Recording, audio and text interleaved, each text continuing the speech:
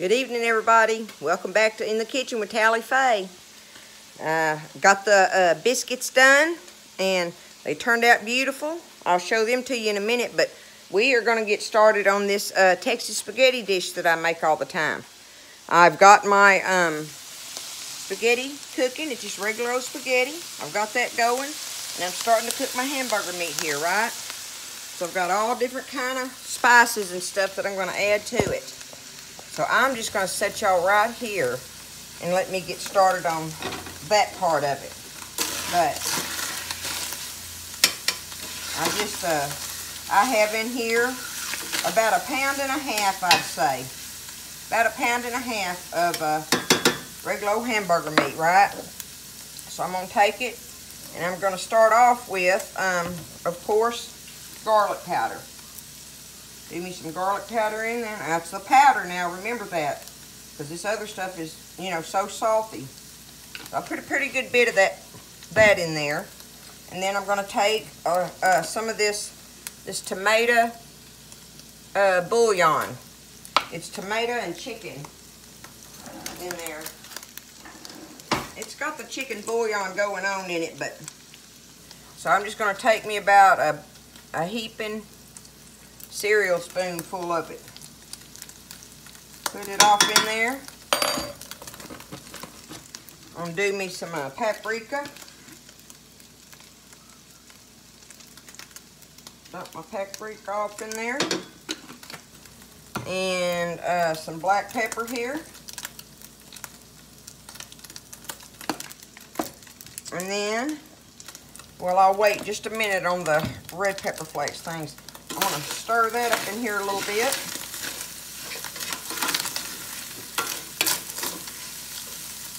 Let it start seasoning the meat kind of good like.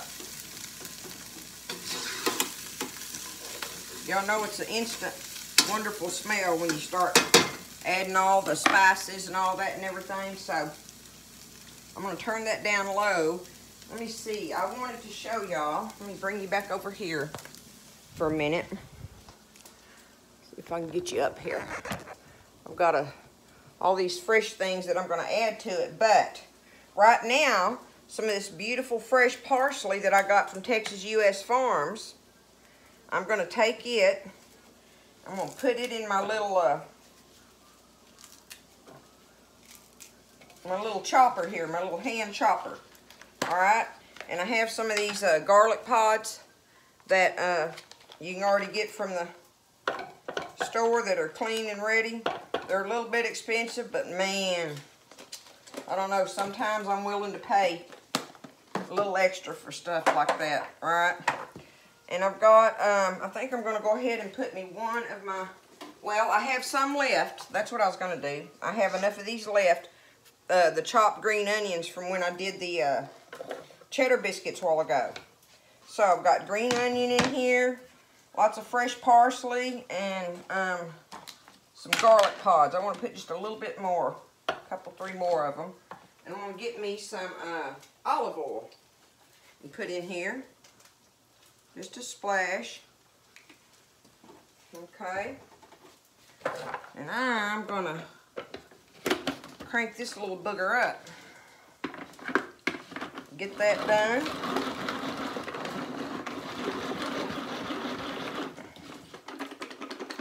Shake it around a little.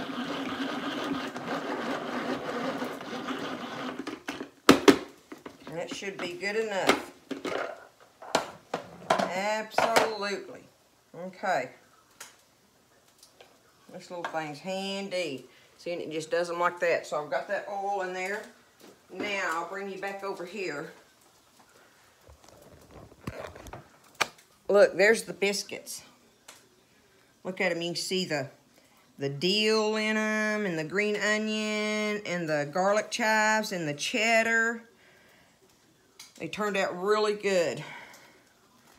Look, and they're big old thick ones. So I believe we'll enjoy that. I wish you could smell those. They smell really good. Okay. All right, I'm going to set you right there. Got my meat going now. It's done.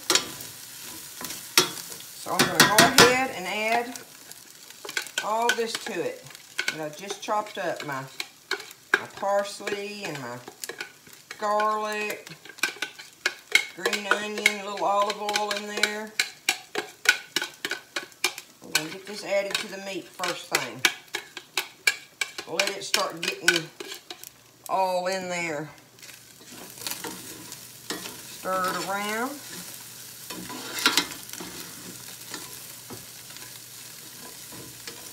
Let me check my spaghetti noodles. I do not like for my spaghetti to get mushy. Do y'all? You like your spaghetti what do they call it, al dente or whatever? Cook just a few more minutes before I test it, but I think it's almost to where I want it, because I'm going to add it into this skillet. And I know that lots of times people like to do their sauce stuff up or whatever and then add their spaghetti noodles and stuff to it and let them cook in there, but I don't like to do that. I don't like all that starch in there it creates. I don't know. That's just me. I like to do my noodles on the side, and then I can add them in here to see how many I want to add to it. And they're already cooked, so I know I won't overdo it, because I am terrible about making too much spaghetti, too much rice. I'm one of those people, right? Okay. I'm fixing to take this little can of tomato sauce here, open it up.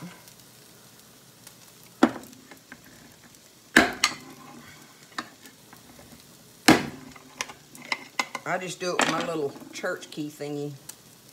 Alright, I'll put that in there. 1 can of this here tomato sauce.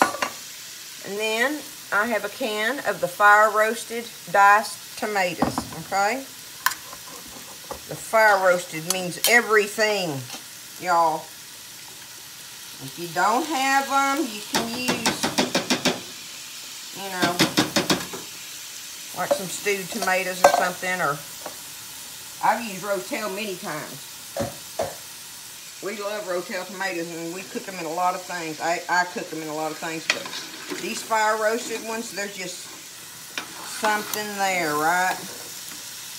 Something about it. Hey, look how it's making it look. See, that's where I'm at on it right now. Okay. Alright, let me set you back down. Now I'm fixing to add, and remember, some of these things you don't, you know, if it's flat things you don't like, you know, you don't like them, don't add them and stuff, but I like to add a little zip to it. The crushed red pepper, okay? I'm going to sprinkle some in here. Sometimes I can stomp my toe on this. Buzz likes a little zing. I like a lot of zing, so I try to hit a happy medium for us in there, right? Okay. Oh my goodness, it smells so good. Let me check this. I think this is ready. Get me one of them out and let it cool off now. Find out right quick. Is that how you do it?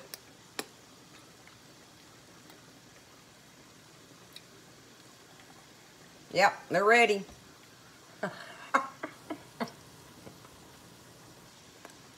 Okay, moving on the, oh dang, I dropped it. On Lady and the Tramp, where they're on each side of the noodle. Good stuff, y'all. Gotta love it.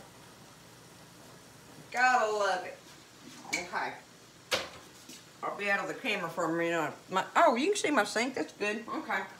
I'm fixing to get the spaghetti noodles and shut their cooking process down. I'm going to get them dumped in here and get some cold water running on them right quick. Because that's where I want them to stop at, right there. When you hit them with that cold water, it will shut it down. Anytime you're cooking pasta like that, if you know, you get it to the point that you really want it right there, well, dump it out right then, and get over to the sink and get you some cold water going on it, and it'll be perfect. Just the way you like it. So see, now it's ready for me. All I got to do is add it to this sauce when I get ready. Alright, I got all my flavoring stuff in there at this point. Now I'm fixing to add me some water to it.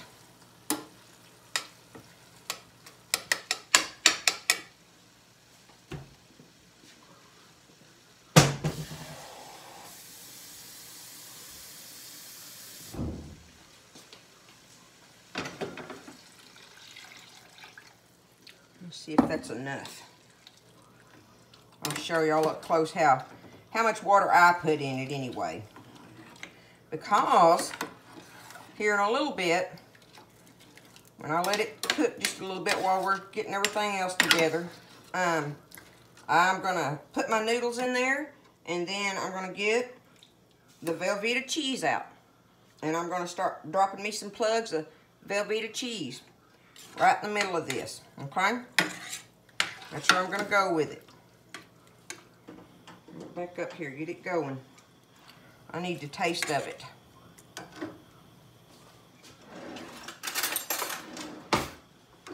See where I'm at on the salt and all that and everything.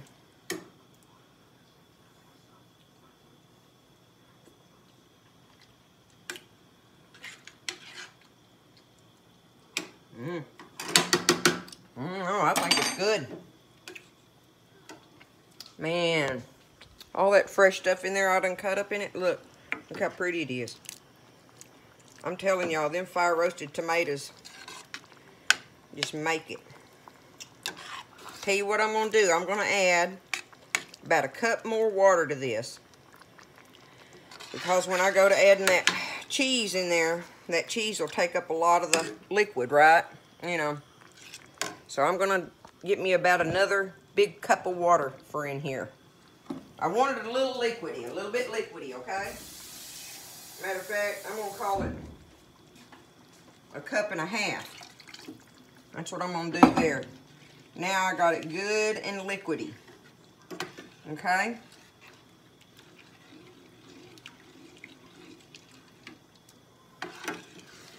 We're gonna do that.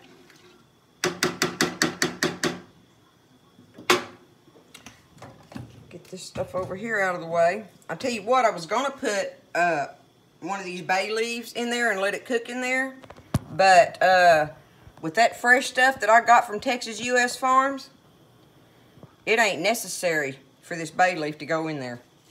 It's already, I mean, popping with fresh, right? It is popping with it. So, but I'm not through adding that stuff to it, and I'll tell you that. I'm gonna take it. I have over here, let me get my little knife.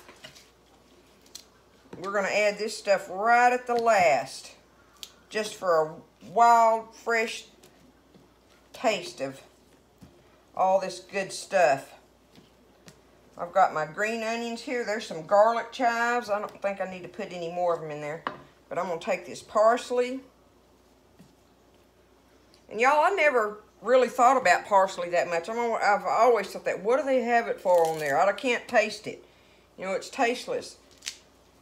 And it is almost tasteless, but what you don't realize is that it adds a freshness. That's where it comes in for me. That's where it comes in, is that there's some kind of this fresh thing going on that you're just like, okay, you know. So I'm just going to take it and I'm going to cut it all up together right here. Yeah, okay. I hear my salsa bubbling. Letting all that flavor go together in there.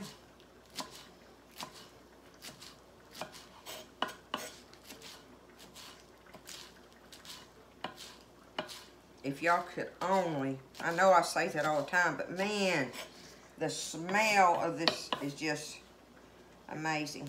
The freshness is just amazing. Okay, I think that'll be enough. That'll be a big handful full of it, okay? So, now that this is good and bubbly,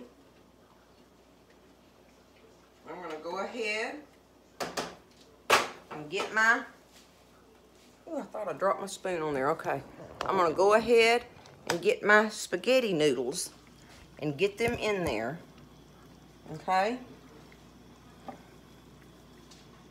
And because I don't know how many I want, I'm just going to do it a little at a time out of this bowl. And any spaghetti that I have left, I end up most of the time making me a pasta salad with it. Because spaghetti's just fine. Spaghetti noodles are just fine with me for making a pasta salad. I will use them. Okay, you see what I'm doing here. I'm getting it all stirred together. It's all good and meaty like Buzz would like it.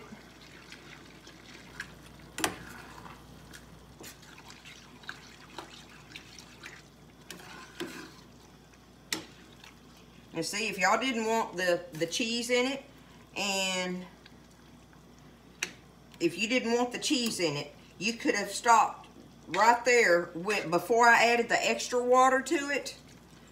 You could have stopped right there on adding stuff and just put your spaghetti noodles in there and let it cook for a minute, and it's delicious just like that, okay? But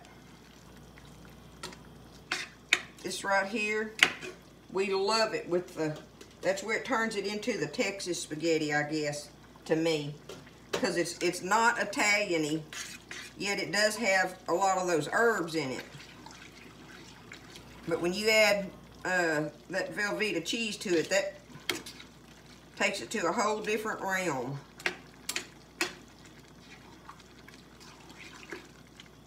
Them fire roasted tomatoes are going to be delicious bites in there. All right, let me get my Velveeta.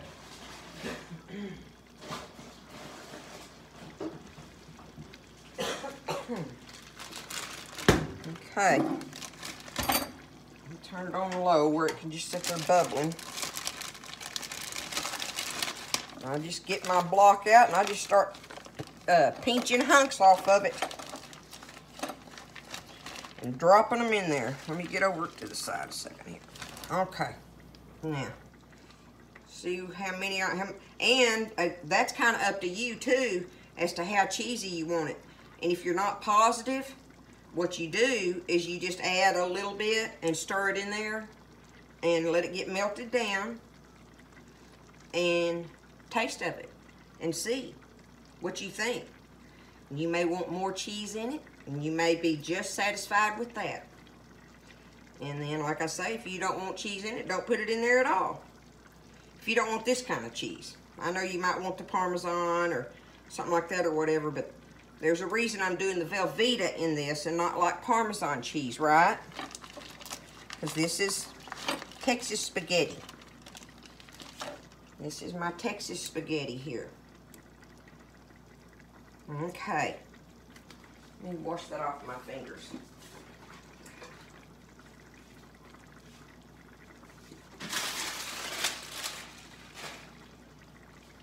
Okay. Alright, let's see. Let me just get it stirred up in here. And let it go to melting. And see, and I may add more to it myself even. Or a little more than this. This makes a big old pan of spaghetti, y'all. This is a big old deep skillet. You see that? This is one, and it's a 13-inch at that. Okay?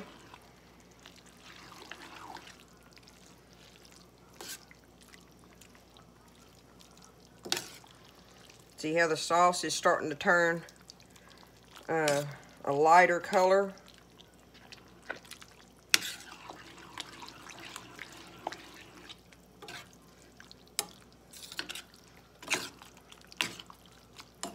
I think I want a little more black pepper in it. A little bit more of my black pepper. Set y'all down.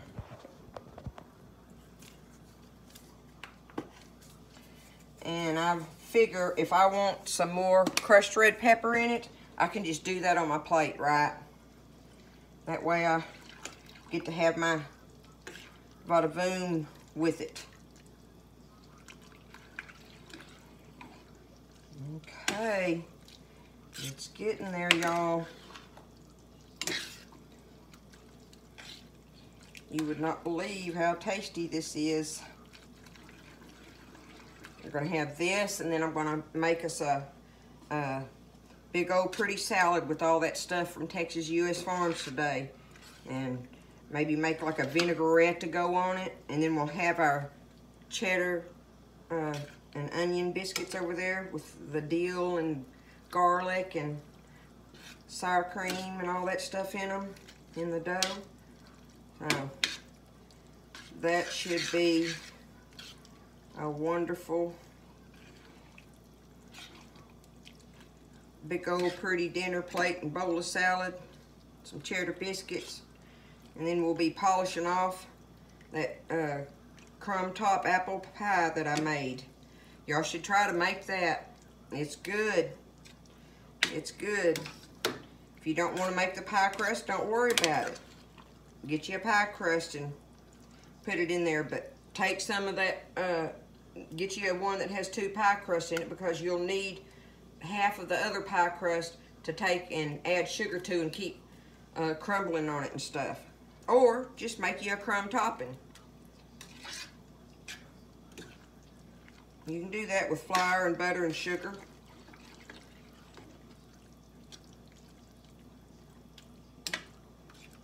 I believe I'm gonna say it's cheesy enough. Okay?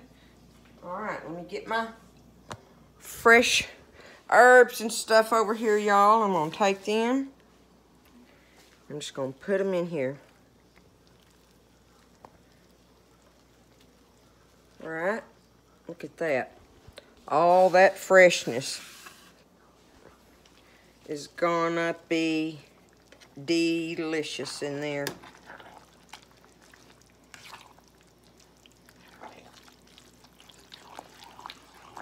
And turn it off. I don't want it to cook anymore. I don't want the stuff I just put in there to cook. I want that to stay fresh bites when you bite it with your teeth, and that fresh herb pops in your mouth like that. It makes for a wonderful bite. But there it is, my friends. That is Tally Faye's rendition of Texas spaghetti. Now look it over, see what you think.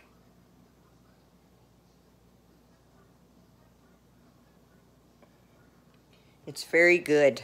I promise. It's very good. So, there's our dish for the evening, and I hope everybody has a good evening. Look at those biscuits again. One more time. Look at that. Should I try one? Let me see. Look at it. Let me get over here where you can really see. Look at all the stuff in it.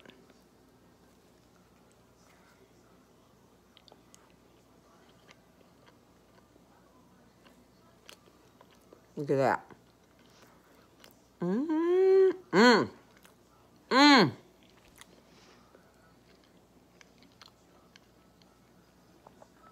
You can taste everything in there that I put in it. Y'all gotta try that. Go to Texas U.S. Farms and get you all those herbs and stuff, and you'll see. You can make all kind of things with it. Y'all have a great evening, and take care, and God bless, and we'll see you next time on In the Kitchen with Tally Faye.